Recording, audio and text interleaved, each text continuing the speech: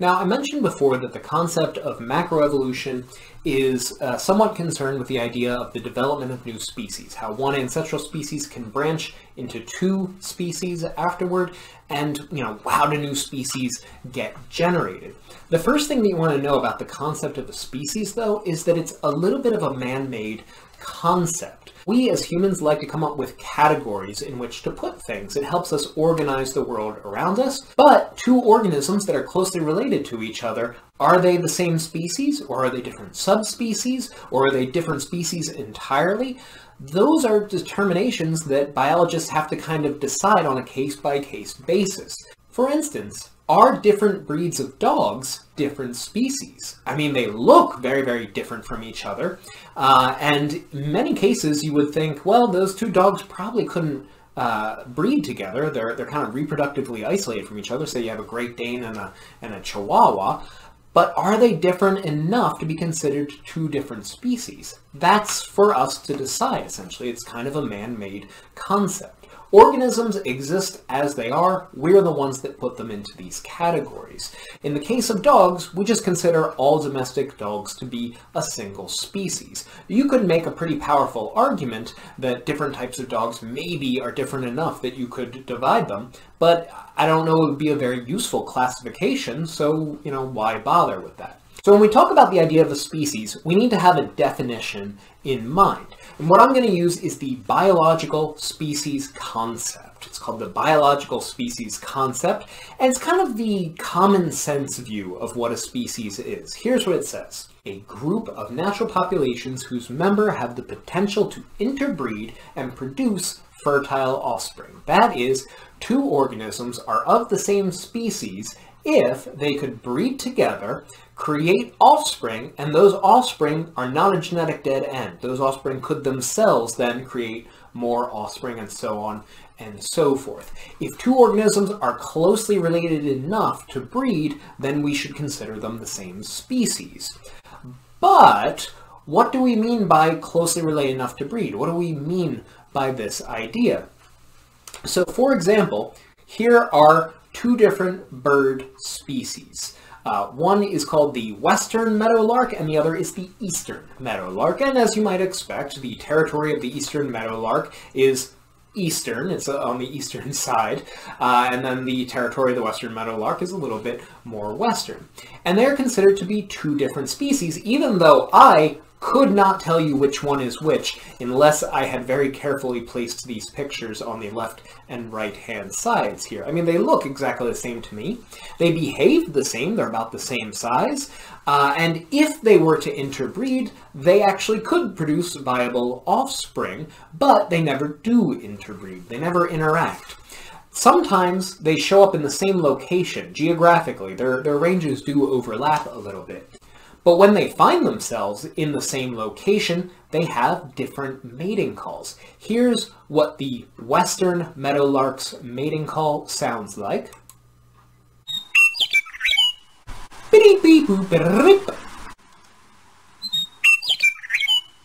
And then here's the eastern meadowlark.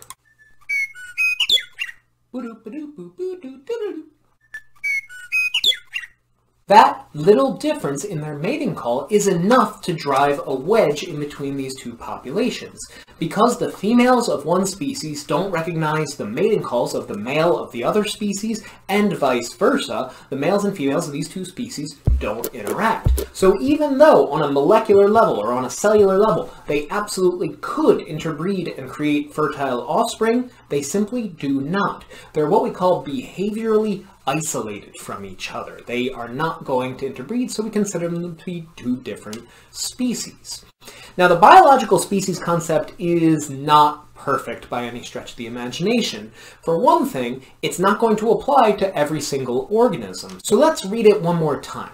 A group of natural populations whose members have the potential to interbreed and to produce fertile offspring. What if you have only one member of a species left? It's not a group of natural populations, it's a single organism. So does this species concept apply? Generally, you don't worry about individuals of a species. You're talking about the entire kind of organism. So situations where there's only one left, it's just not the kind of question we're trying to answer with this definition. What if I have two dinosaur fossils, and I want to know whether or not they're of the same species? They look similar, maybe a little bit different from each other, but maybe these are two members of the same species. How would I know using this definition? There's really no way for me to figure it out. I would need to use a different definition of species in order to determine whether or not I think they were different enough to consider them two species or similar enough to consider them to be the same species. So it wouldn't work for that. Have the potential to interbreed.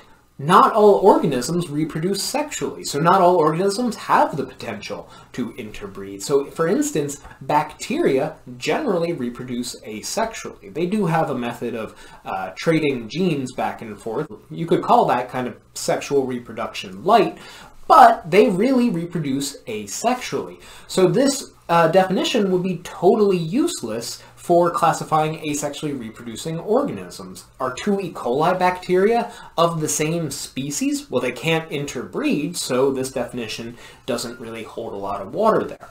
In these kinds of situations, we use a different species definition, an evolutionary species definition. And it's basically an argument. You're saying that this group of organisms is distinct enough, they represent a unique enough branch of the evolutionary tree that we should call them their own species. And here's all the unique things about them, and here's why I feel very, very strongly about this. But this kind of shows you what I mean when I say that the concept of species is a sort of man-made concept. We need to decide what our definition is before we can even figure out what it is that we're talking about. When we say that one species can branch and create multiple different species, what we're really saying is that organisms can change enough to the point where a reasonable observer would agree that these are unique evolutionary lineages. They are distinct enough organisms that we could apply one of our definitions for species to them. So why would a population of organisms, a single species, right? Why would 2 groups of that population become different enough that they could no longer interbreed? There's actually several different ways that this could happen. Mutations can change any aspect of an organism, from what the shape of certain organs are to their behavior and mating practices, all kinds of interesting little details. So for one, a lot of organisms have mating seasons. They're only ready to reproduce at a specific time of year. And those mating seasons are often genetically determined. So little mutations in the control genes that decide when you are and are not ready to breed could make it so that 2 different subpopulations of this species start breeding at different times. So for instance, we have 2 spotted skunks here. I think most people would agree that they are probably very closely related organisms, and yet these 2 populations would not interbreed with each other. We have the western spotted skunk and the eastern spotted skunk. The western spotted skunk is only ready to breed in the autumn, and the eastern spotted skunk is only able to breed in the late winter. So these 2 populations are not ready to go at the same time. This is what we call being temporally isolated from each other. Some little mutation has offset the timing here, and now, going on into the future, unless something very substantially changes, these 2 populations are not going to be able to interbreed. The longer time proceeds with this reproductive barrier in place, the more and more differences these 2 populations are going to develop, because mutation is always at play. So they'll only become more different over time unless that barrier comes down for one reason or another.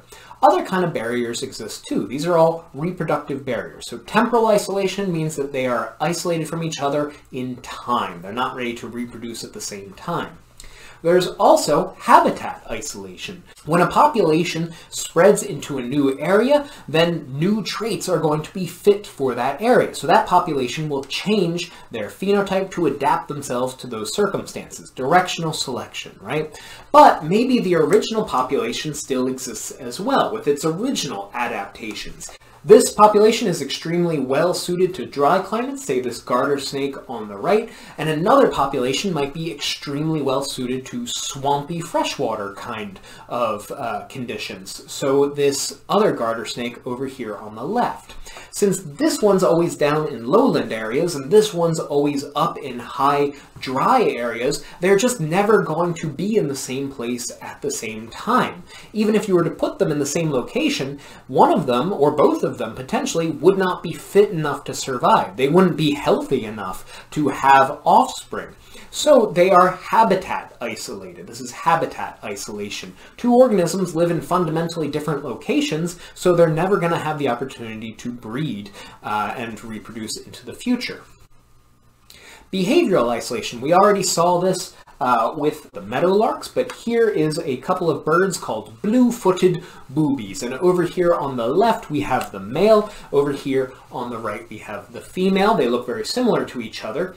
The male is performing a mating dance of the blue-footed boobies, and if he does this mating dance supremely well, then the female will consent to reproduction. That will be her mate for that particular season. That mating dance is genetically controlled, just like the meadowlark's song is. It's instinctual. It doesn't need to be taught. Now, the mating dance is not super complicated, but if he doesn't get all of the moves correct, she's not going to select him for mating. So he's got to make sure he's got this right. So let's see if we got this dance going. You gotta lift up your feet, right? Back and forth, back and forth. Then you gotta do a little bit of a bow, I believe. Let's see here. Yeah, there's the bow. You got to get your wings spread out for a bow. And if she enjoys it, she's going to come over and do the dance as well. So she'll start participating here. Now, if some mutation comes through, which causes a particular population of boobies to have a slightly different mating dance, maybe they got some more wing flaps going in their dance than the other ones, well, the original population is not going to be interested in them, but they might form their own breeding groups. That's behavioral isolation, another reason why two organisms might be reproductively isolated from each other.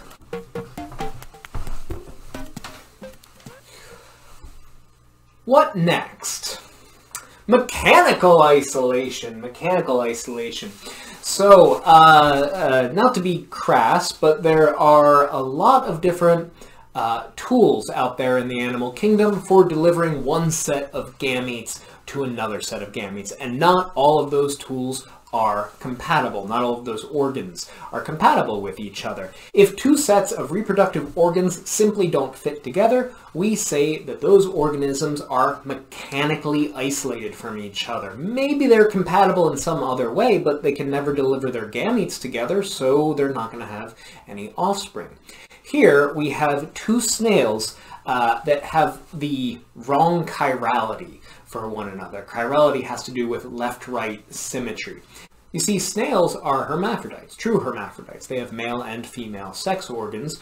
And if you interact with another snail that has the same setup, that's fine, because when you face each other, you can match up organs to organs. Male organs to female organs to male organs, and the whole thing works.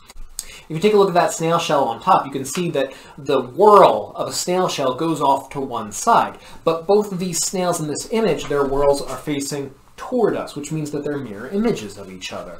Because of this, they don't have the right compatibility. Their organs aren't going to line up properly, and they are mechanically isolated from each other, so they're not going to be able to reproduce. What's next on our docket of reproductive isolation mechanisms, reproductive barriers? Well, let's say that two organisms have made it through all of the barriers we've discussed so far. So they are not temporarily isolated from each other. They're ready to mate at the same time. They are found in the exact same location, so there's no habitat isolation. They have the same behaviors. They understand each other's mating calls and mating dances, and they're ready to go at the same time. They're not mechanically isolated. Their organs fit together properly. They might still be gametically isolated, though. In order for fertilization to occur, a sperm needs to come into contact with an egg cell, and they need to do a kind of chemical handshake. Protein receptors on the surface of each cell have to recognize each other in order to allow fertilization to continue. And proteins are coded for by DNA, and DNA is subject to mutation. So those receptors can change shape to the point where the two sets of receptors aren't going to recognize each other. So in gametic isolation, even though everything else might be going right, the sperm and the egg cells just don't recognize each other. So those two populations are more or less permanently reproductively isolated from each other because the gametes of one are incompatible with the gametes of another. Here we have some sea urchins of different colors. Each sea urchin just kind of emits its gametes out into the water. It's external fertilization. They just release it out into a cloud, and they hope for all the cells to find each other. But even though the red sea urchins are breeding in this area and the blue sea urchins are breeding in this area, they're all sending their gametes out, only red sperm are going to fertilize red eggs, and only blue sperm are going to fertilize blue eggs as a result. So that's another possible reason why one population could divide into two permanent populations. Now, let's say you got through all of those barriers, every single one of them. They were compatible enough to breed, and fertilization went through, so we got a fertilized zygote. So those are the same species, right? Not quite. If you remember the definition, there was one little bit at the end that sounded a little bit weird. A group of natural populations who have the capacity to interbreed and produce fertile offspring together.